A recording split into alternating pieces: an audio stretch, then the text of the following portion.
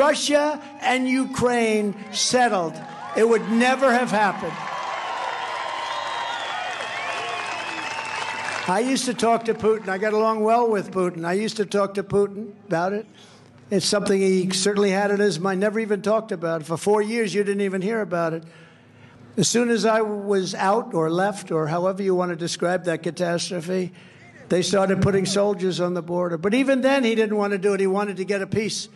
Now it looks like he'll end up probably getting the whole thing.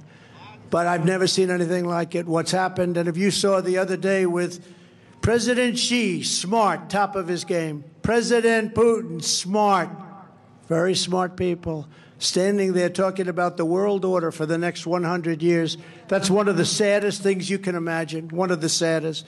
I'm proud to be the only president in decades who did not start a new war. Everyone said, oh, he's going to start.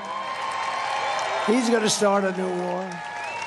And it's no coincidence that the deep state is coming after me even harder since I pledged to swiftly end the war in Ukraine. So when I say end it, I'm going to get a settlement very quickly. And I know both people, and you can get it very, very quickly. You can only do it through the presidency, but you control the money coming in, coming out. You can get that. I will have that settlement done within 24 hours. Standing before you today, I am the only candidate who can make this promise.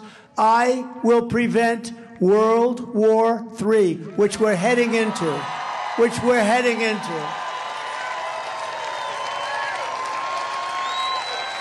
heading into World War III, and this will be a war like no other.